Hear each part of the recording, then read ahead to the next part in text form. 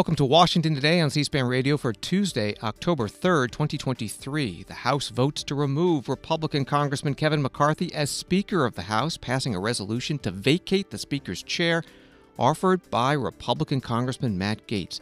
First time this has happened in U.S. history. In the Senate, the newly appointed senator from California, Democrat Laphonza Butler, is sworn in, filling the seat left vacant by the death of Democrat Dianne Feinstein. Congressman Henry Cuellar, Democrat of Texas, talks about being carjacked last night in Washington, D.C. by three armed attackers. He was not hurt. His car was recovered. And the Supreme Court hears a case that challenges the very existence of the government agency known as the CFPB, the Consumer Financial Protection Bureau. The plaintiffs contend that agency's funding mechanism, as created by Congress, violates the U.S. Constitution's Appropriations Clause. From Associated Press, Speaker Kevin McCarthy was voted out of a job Tuesday in an extraordinary showdown, a first in U.S. history. The 216 to 210 vote, forced by a contingent of hard-right conservatives, throws the House and its Republican leadership into chaos. Speaker McCarthy's chief rival, Congressman Matt Gaetz of Florida, brought forward the motion to vacate, drawing together more than a handful of conservative Republican critics of the Speaker and many Democrats who say he is unworthy of leadership. Next steps are uncertain, but there's no obvious successor to lead the House Republican majority. That from Associated Press. Here's the vote being called by the congressman in the chair, Steve Womack, Republican from Arkansas. On this vote, the yeas are 216, the nays are 210. The resolution is adopted. Without objection, the motion to reconsider is laid on the table. The office of Speaker of the House of the United States House of Representatives is hereby declared vacant.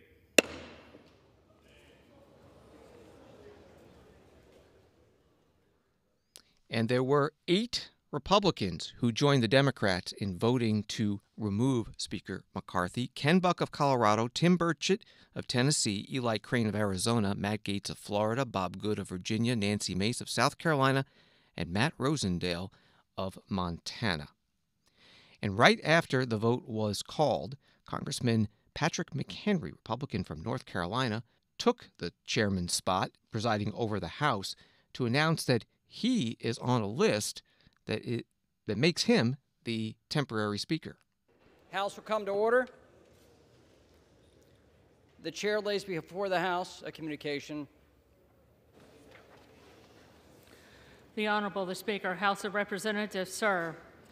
This is to notify you that the first name on the letter received by the clerk pursuant to Clause 8B, 3B of Rule 1 is the Honorable Patrick T. McHenry of North Carolina. Signed sincerely, Kevin F. McCumber, Acting Clerk.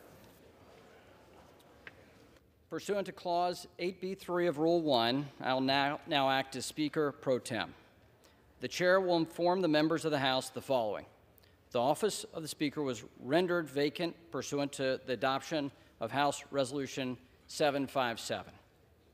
Upon a vacancy in the office of Speaker, Clause 8B3 of Rule 1 provides that the next member on a list submitted by the Speaker pursuant to the rule, acts as Speaker pro tem until the election of a new Speaker, and bestows the authorities of the office of Speaker upon the Speaker pro tem to the extent necessary and appropriate to that end.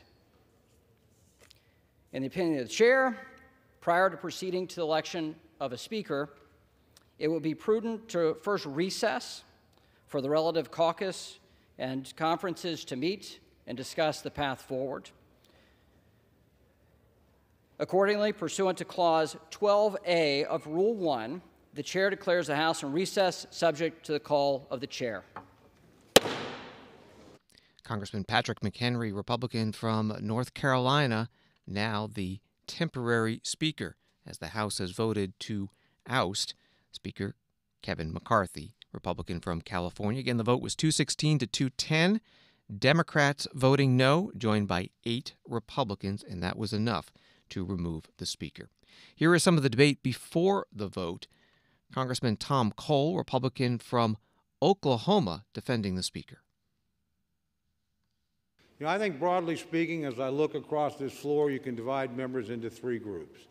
I'm very happy to be in the first group. The overwhelming majority of my party supports the Speaker that we elected. We're proud of the leadership he's shown. We're proud of the manner in which he's been willing to work with everybody in our conference and, I believe, in this chamber. There's a second group, small group. Honestly, they're willing to plunge this body into chaos and this country into uncertainty for reasons that only they really understand. I certainly don't. And then there are friends on the other side. I mean friends, honestly, with great sincerity. I have a lot of friends over there. And I recognize that my friends on the other side have a very complex set of partisan, personal, and political calculations to make. And I certainly wouldn't presume to give them any advice about that. But I would say, think long and hard before you plunge us into chaos, because that's where we're headed if we vacate the speakership. You know, I personally think there's really three reasons why we've come to this point. That's because at each three of these critical minutes, the Speaker did the right thing. First, there was a Speaker vote. You know, he got 85% of the vote in our conference, 90% of the vote from Republicans on this floor. Yet we had a small group that decided, no, they would dictate what they want. He didn't let that happen. He fought. Now, he fought for himself, but he fought for 90% of us, too, that wanted him to be the Speaker. And I appreciate that. Then, of course, we had the debt ceiling deal. Nobody here thought he could pass a bill. Nobody in America thought he could pass a bill. He did what speakers are supposed to do. He passed the bill. Then he sat down and negotiated with a Democratic Senate and a Democratic president and came back with a good deal, a deal that will limit spending. He did the right thing. Finally, last Saturday on this floor, we were on the verge of a government shutdown that the vast majority of members in this chamber did not want. A substantial majority on my side, an overwhelming majority on the Democrat side. He put his political neck on the line, knowing this day was coming, to do the right thing for the country, without a doubt. My friends and I agree on that, whether or not we agree on the Speaker. He did the right thing. He did the right thing, I think, for this institution. He showed it could function in a time of crisis. And finally, I think he did the right thing for our party. He made sure that we could continue to negotiate and achieve some of the very objectives my friend from Virginia laid out, and achieve them in divided government, which calls for some degree of give and take. So I'm very proud of this Speaker. I'm very proud to stand behind him. Tomorrow morning, whether I win or lose, I'm going to be pretty proud of the people I fought with, and I'm going to be extraordinarily proud of the person I fought for, the Speaker of the House, Kevin McCarthy. Congressman Tom Cole, Republican from Oklahoma, on the floor before the House voted to remove Kevin McCarthy as Speaker. And that privileged resolution was sponsored by another Republican, Matt Gaetz of Florida. Mr. Speaker, my friend from Oklahoma says that my colleagues and I who don't support Kevin McCarthy would plunge the House and the country into chaos. Chaos is Speaker McCarthy.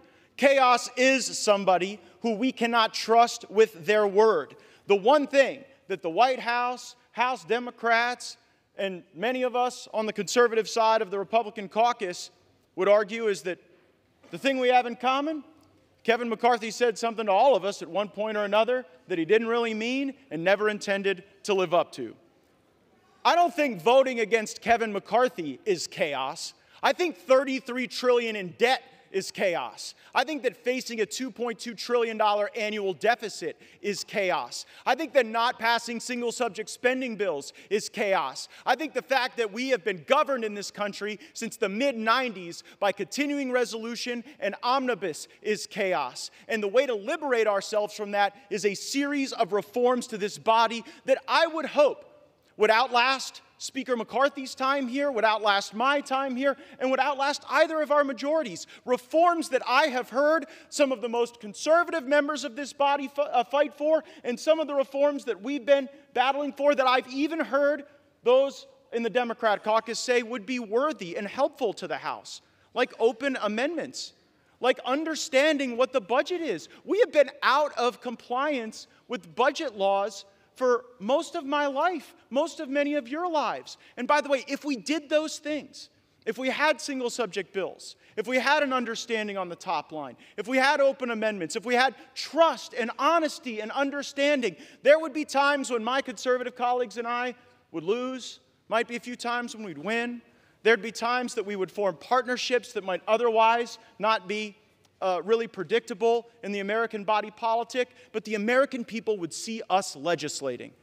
These last few days, we've suspended the momentum that we had established the week earlier, where we were bringing bills to the floor, voting on them, staying late at night, working hard. That's what the American people expect. It's something Speaker McCarthy hasn't delivered, and that's why I've moved to vacate the chair. Congressman Matt Gaetz, Republican from Florida, on the House floor before the vote successful on his privileged resolution to remove Congressman Kevin McCarthy from the speakership. NBC News reports that Congressman Gaetz spoke to a large group of reporters on the steps outside the Capitol after and said, "Turns out getting 200 Republicans to trust you isn't enough to stay Speaker." NBC News also reports that Speaker McCarthy remained on the House floor after the vote, shaking hands with members and exchanging hugs. More from the debate today, and here is Congressman Tom McClintock, Republican from California, who warned that if Speaker McCarthy were removed, the future is uncertain. If there was ever a time for sobriety, wisdom, and caution in this House, it is right now. If this motion carries, the House will be paralyzed. We can expect week after week of fruitless ballots while no other business can be conducted. The Democrats will revel in Republican dysfunction, and the public will rightly be repulsed. It'll end when the Democrats are able to enlist a rump caucus of Republicans to join a coalition to end the impasse. This House will shift dramatically to the left and will effectively end Republican House majority that the voters elected in 2022. And this, in turn, will neutralize the only counterweight in our elected government to the woke left's control of the Senate and the White House at a time when their policies are destroying our economy and have opened our borders to invasion.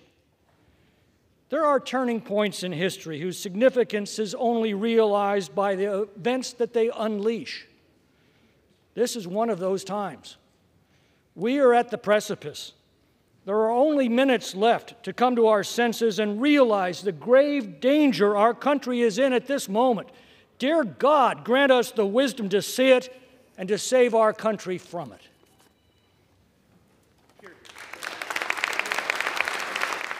Congressman Tom McClintock, Republican from California, on the House floor. Again, the House did vote to remove Speaker McCarthy. New York Times reporting that during this roll call vote, and it was done with the clerk of the House calling each member's name individually, that person standing and saying yay or nay. New York Times reporting that much like during the fight to be elected Speaker, Speaker McCarthy sat through this roll call vote to oust him, projecting optimism and occasionally whispering to an aide beside him. His optimistic disposition has not wavered during his tumultuous speakership, one that could be over in a matter of minutes. That was the Times during the vote, and the vote was successful for the sponsor of the resolution, Congressman Gaetz, to remove the Speaker. One of the Republicans who voted to remove him as well, Bob Good of Virginia, spoke.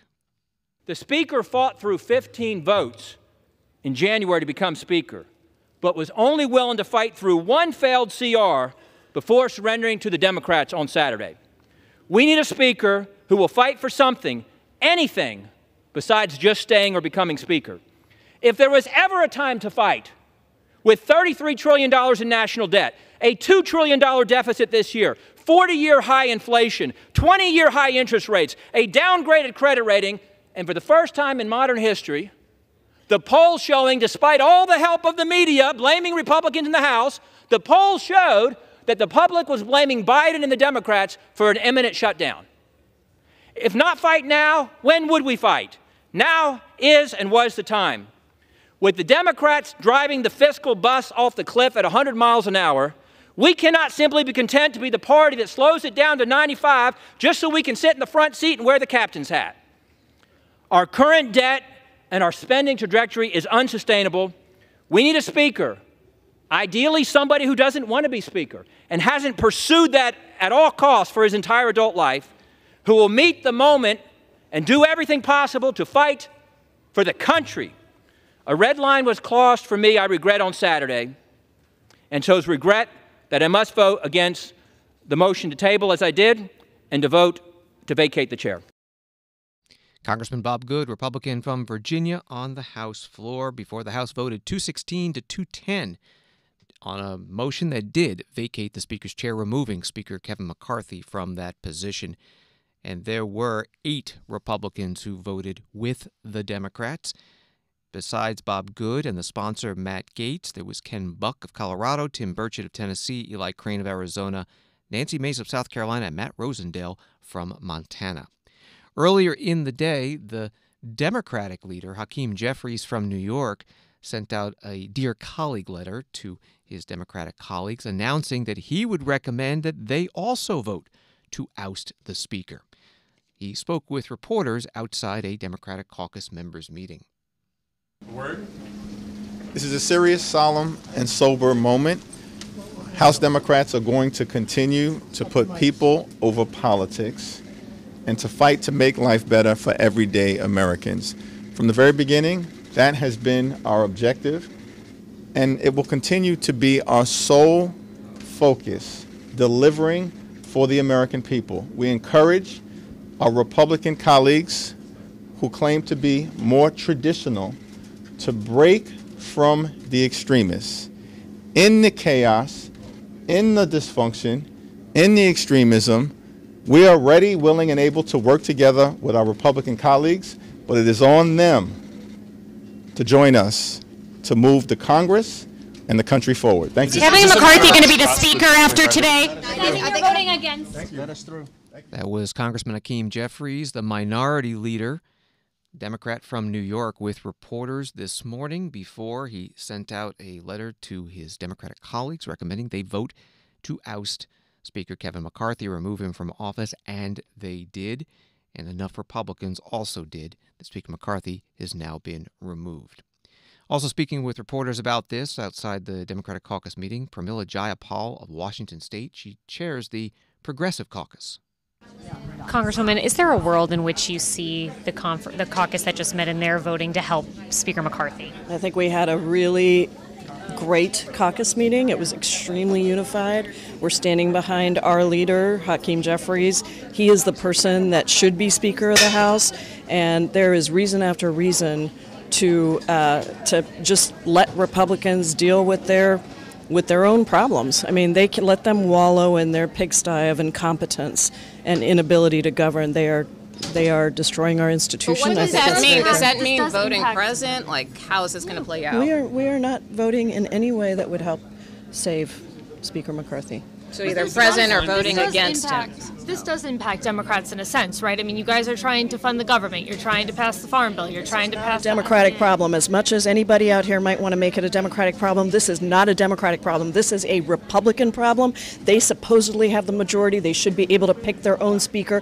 Our speaker is Hakeem Jeffries. It always has been. It was for 15 rounds. It will continue to be. So does that mean here that just nobody trusts Kevin McCarthy? Nobody trusts Kevin McCarthy. Nobody trusts Kevin McCarthy, and why should we? He has broken his commitment over and over again, and it's not just the deal with President Biden. It's not just the Ukraine funding, which apparently was also a deal, but then it wasn't a deal on, unless we secure the border.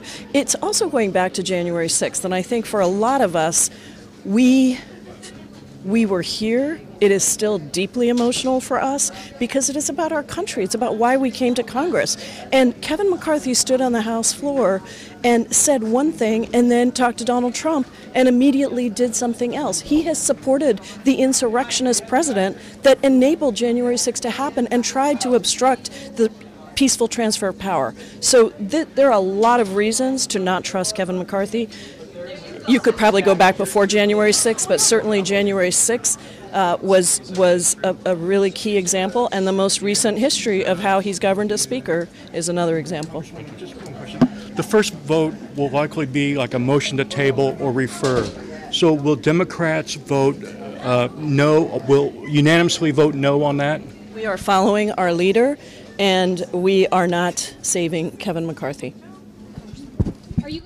Congresswoman Pramila Jayapal, Democrat from Washington State, this morning outside the closed meeting of the House Democrats. And later on, that motion to table the privilege resolution to remove the Speaker did fail. And then the motion to vacate the actual resolution did pass, and Democrats did vote to remove the Speaker. North Carolina Newsline puts it this way. Dissident Republicans in the U.S. House voted with Democrats on Tuesday to oust Kevin McCarthy as Speaker, a historic move that came just 9 months after he secured the gavel following days of negotiating with the GOP's right flank and 15 rounds of voting. It wasn't immediately clear after the vote how the House would proceed in the coming days. Having entered uncharted territory, no Speaker has ever been removed by the House. North Carolina Congressman Patrick McHenry was named Speaker pro tem until the election of a new Speaker.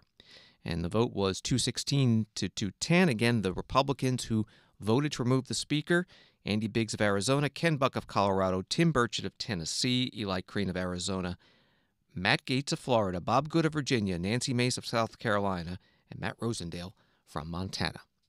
This is Washington Today. Vice President Kamala Harris is president of the U.S. Senate and today swore in Laphonza Butler as California's newest senator. California Governor Gavin Newsom chose Laphonza Butler, a Democrat, to fill the seat of the late Senator Dianne Feinstein, also a Democrat. The chair lays before the Senate a certificate of appointment to fill the unexpected term created by the death of the late Senator Dianne Feinstein of the state of California. The certificate, the chair is advised, is in the form suggested by the Senate. Hearing no objection, the reading of the certificate will be waived and it will be printed in full in the record. If the senator designate will now present herself at the desk, the chair will administer the oath of office. Please raise your right hand and repeat after me. Do you solemnly swear that you will support and defend the Constitution of the United States against all enemies, foreign and domestic, that you will bear true faith and allegiance to the same, that you take this obligation freely without any mental reservation or purpose of evasion, and that you will well and faithfully discharge the duties of the office upon which you are about to enter, so help you God? I will. Congratulations. Congratulations. Congratulations.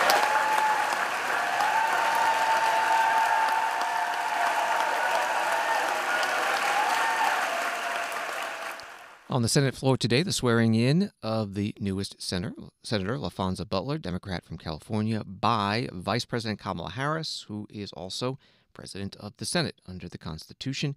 And now the Democrats again have a 51-49 majority in the Senate. After the swearing-in, Senate leaders welcomed her, starting with Majority Leader Chuck Schumer, Democrat from New York. It says, let me be the first to welcome our newest colleague, but I see she's had a lot of good welcomes already. So let me be the first Majority Leader to welcome our newest colleague to the United States Senate, Senator Laphonza Butler, sworn in moments ago as the next senator from California. Mr. President, I can't help but think how proud Senator Feinstein would be, seeing someone as brilliant, as accomplished, as history-making as Laphonza Butler take her place. I know that our old colleague is looking down at this moment with pride, now that her seat is in good hands. Congratulations to Senator Butler on this immense honor. This is a historic moment for the Senate, for California, and for the entire country. Senator Butler is only the third black woman in American history to serve in the United States Senate. She's the first openly lesbian senator from California, and she's the first openly LGBTQ senator of color to serve in this body. Today, the Senate takes another step towards fully reflecting our vibrant democracy. Now, Laphonza's life story can be summarized in 2 words: serving others. By her own telling, service was practically a dinner table conversation growing up in Magnolia, Mississippi. After losing her father to illness, Laphonza watched her mom sacrifice everything to put her kids first. working night shifts as a nurse, as a security guard, a classroom aide, anything to help her kids have a better life. No surprise, that example left a mark on Laphonza for the rest of her days. Following in her mom's footsteps, Laphonza has dedicated her entire career to fighting for others, fighting for women, fighting for working families, and fighting for the cause of justice. I know she'll do the same here in the Senate. Senate Majority Leader Chuck Schumer, Democrat from New York, he mentioned that Senator Butler is the third black woman to serve as a senator. The other two are now Vice President Kamala Harris, who was a senator from California, and former Senator Carol Moseley Braun, Democrat from Illinois. The Senate Minority Leader Mitch McConnell also greeted the new senator. I'd like to begin today by welcoming our newest colleague, Senator Laphonza Butler of California. As the Senate continues to mourn our late friend and colleague, Dianne Feinstein, I know the people of California are grateful for Senator Butler's willingness to serve, and I know our colleagues join me in welcoming her. Senate Minority Leader Mitch McConnell, Republican from Kentucky. The LA Times reports that Senator Butler said she is unsure if she'll join the field of Democrats running for this Senate seat in 2024. Senator Feinstein said before she passed away that she would not be running for re-election, so it's an open seat. And this from Roll Call. The Senate will adjourn earlier than planned this week, with no session on Thursday, to allow members to travel to California and pay their respects to the late Senator Dianne Feinstein.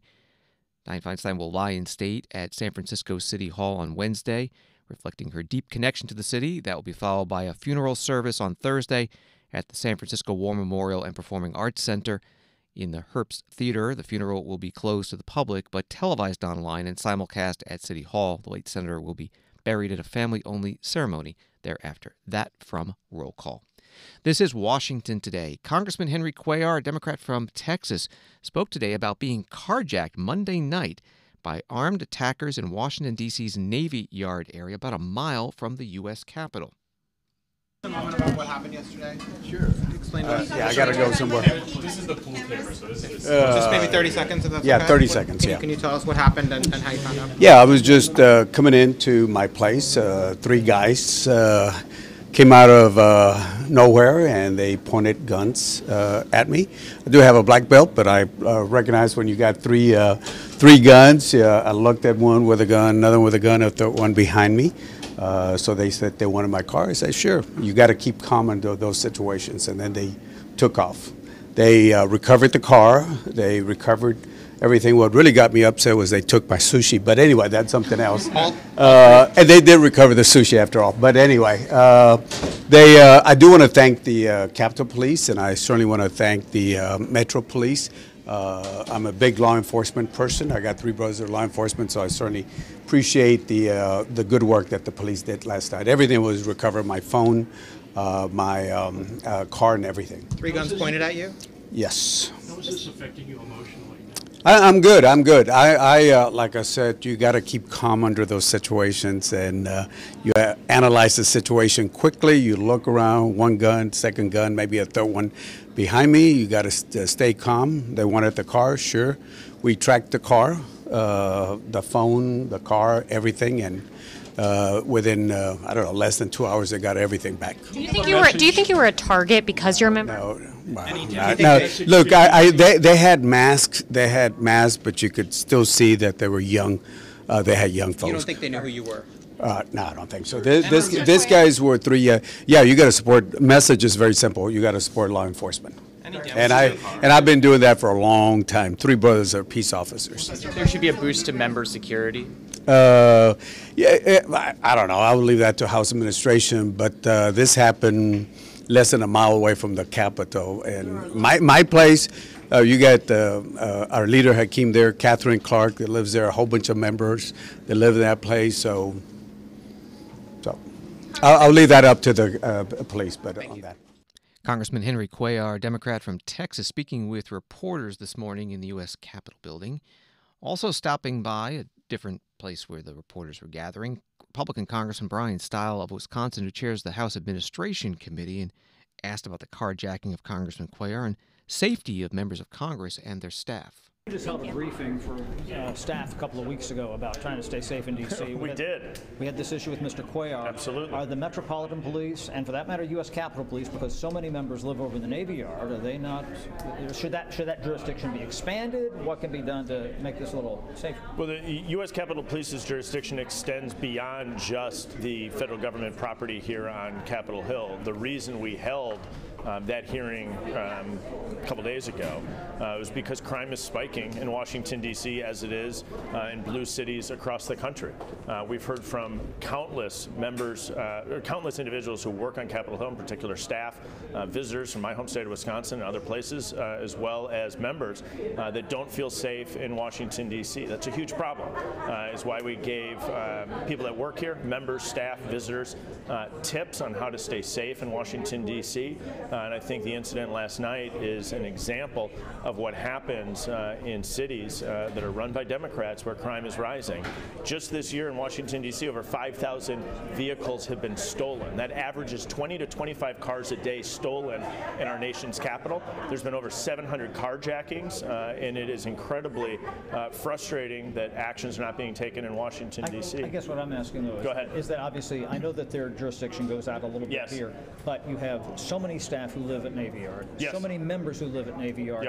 Is there a different approach now, despite the briefing the other day, that say, okay, look, we need to, kind of like what the Capitol Police did a few years ago, where they started to work with local police and with members in the district? Is that a special case because of Navy Yard and so much of this has gone down in Navy Yard? I think that's worthy of the conversation. I mean, not only was there the carjacking of the congressman last night, there was a shooting, a significant shooting over the weekend on M Street.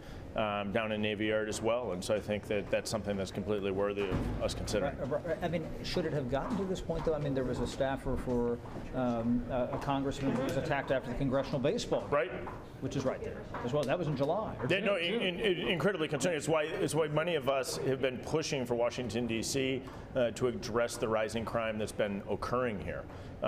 If you look at the House Republican Conference, we put forward a bill that overrode the D.C. City Council that had soft on crime policies. The president said he was going to veto it. The problem is so bad, the president, in the end, had to sign our legislation to overturn that law. And so we've been working to make this city safe, but it's soft on crime policies that are really running rampant, and people who live here, visit here, work here, are paying the price for that.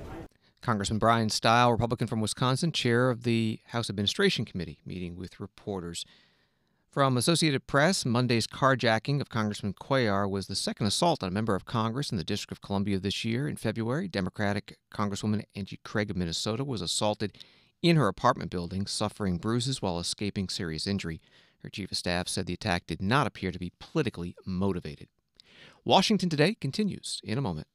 When citizens are truly informed, our republic thrives. Get informed straight from the source on C-SPAN. Unfiltered, unbiased, word for word. From the nation's capital to wherever you are. Because the opinion that matters the most is your own. This is what democracy looks like. C-SPAN, powered by cable.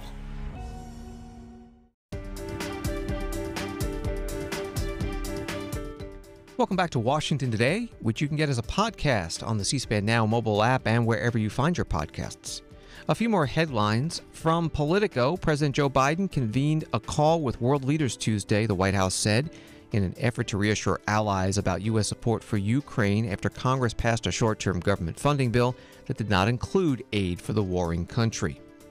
Hunter Biden, son of Joe Biden, pleaded not guilty in federal court in Wilmington, Delaware, to falsifying a federal firearms application, lying to a federally licensed gun dealer, and possessing an illegally obtained gun. This happened in 2018. He's charged with not telling the truth about his illegal drug use at the time. The New York Times writes this is the latest development in an investigation that Republicans have tried to use to inflict political damage on his father. And from CNN about the civil fraud trial against former President Donald Trump and his company, Judge Arthur Engoron rebuked Donald Trump after the former president attacked his clerk in a social media post on Tuesday and forbade the parties from making any future comments about his staff. Donald Trump posted on Truth Social, attacking Judge Engoron's clerk, claiming she was a girlfriend to Senate Majority Leader Chuck Schumer and showing a picture of the two of them together. The judge said personal attacks of any member of my court staff are unacceptable, inappropriate, and I will not tolerate them. ABC News previewing today's Supreme Court oral argument writes the government agency created after the 2008 financial crisis to protect Americans from predatory and deceptive business practices is on the line at the Supreme Court. The justices will hear an existential challenge to the Consumer Financial Protection Bureau, the independent watchdog and banking regulator, in a case that could impact anyone who has a mortgage, loan, or credit card.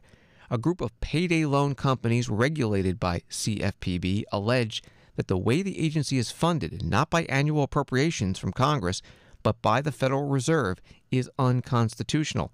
They want the court to invalidate everything the CFPB has done since its inception because of the allegedly illegal arrangement. Here's part of today's oral argument. Justice Samuel Alito questioning U.S. Solicitor General Elizabeth Prelogar. Could Congress pass the same law with no upper limit, allowing the executive branch to determine however much it wished to take?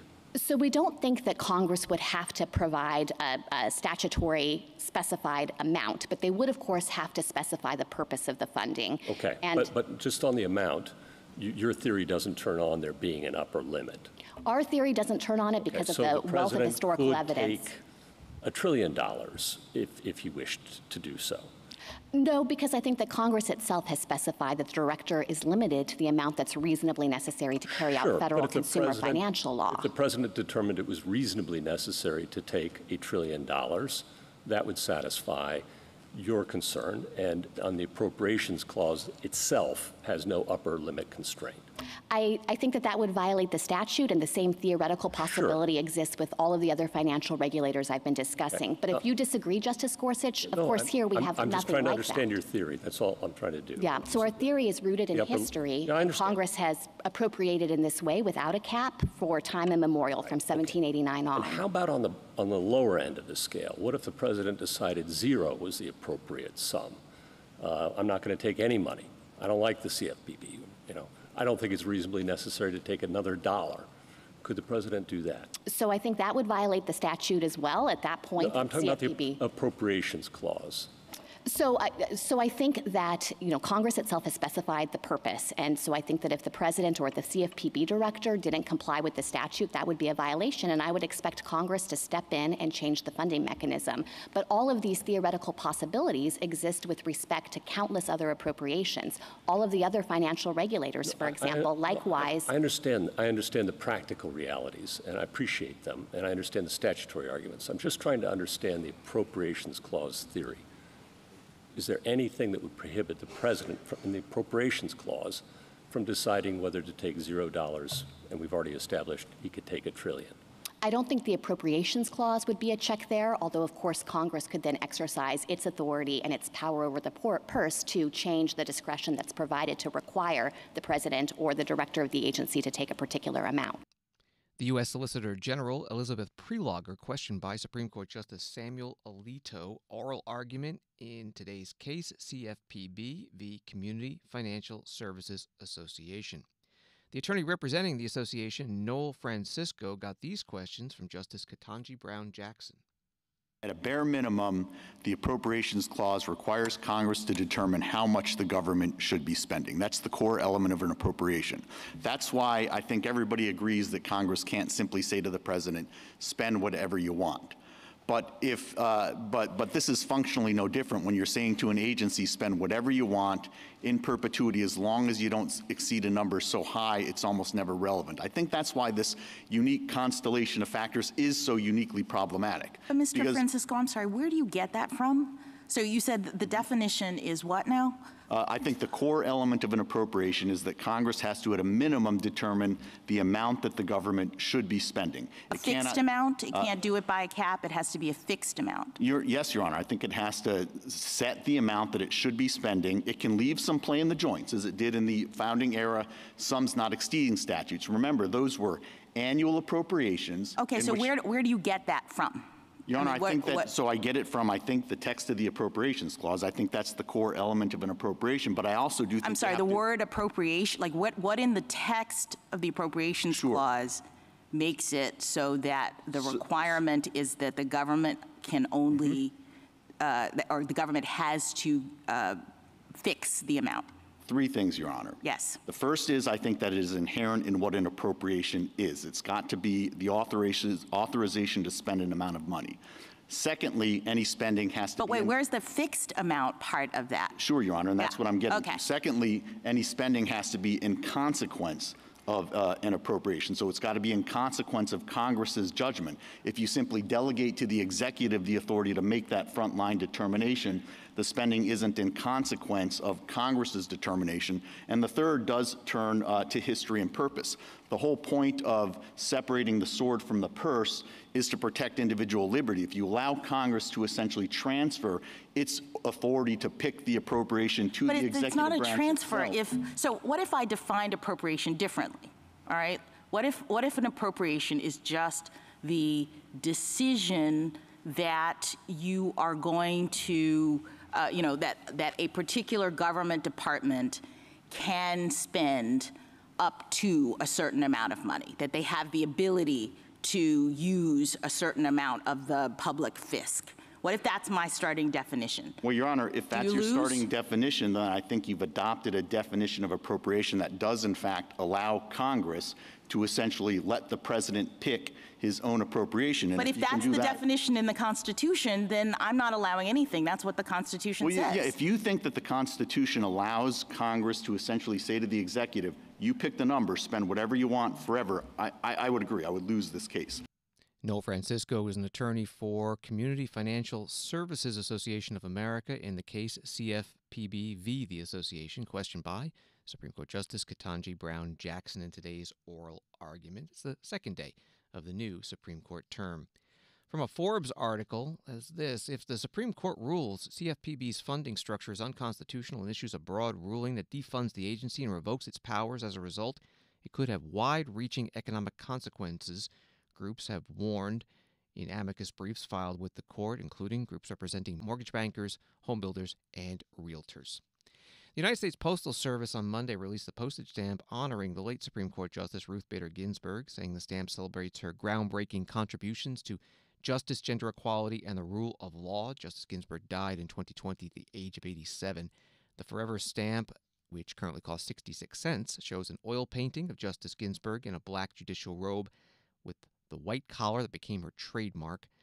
National Public Radio legal affairs correspondent Nina Totenberg spoke at the ceremony about Justice Ginsburg's career, but also her personal side. Over her 87 years, she was a friend to hundreds and hundreds of people from all walks of life. The Supreme Court IT guy charged with teaching her how to use a computer found that from time to time the justice, who knew he was an opera fan, would invite him to go to a performance with her.